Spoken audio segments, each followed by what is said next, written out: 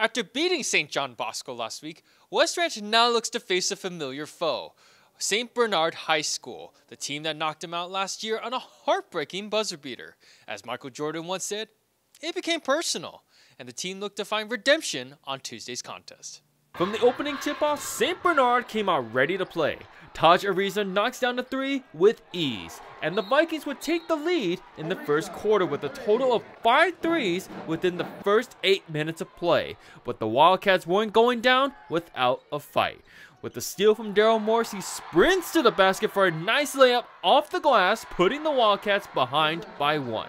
At the start of the second quarter, the Wildcats began to rally together, starting from Jakari Miles, who puts up the 3 in the corner. Then shortly after, Daryl Morris drives down the court with an explosive right-hander for the bank shot, bringing the Cats to tie it up with the Vikings. Coming off the bench, Zach Byman shoots not just 1, but 2 3-pointers from the hot quarter, giving West Ranch a chance to take the lead over St. Bernard.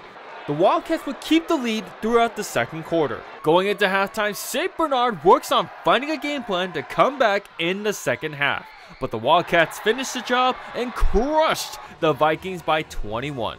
For the guys last year, because you know how they lost last year on a game winner, a buzzer beater, so I think it was a good way to go out and go on to the next game. Wow, what a finish. What more can you ask for from a revenge game? A blowout victory.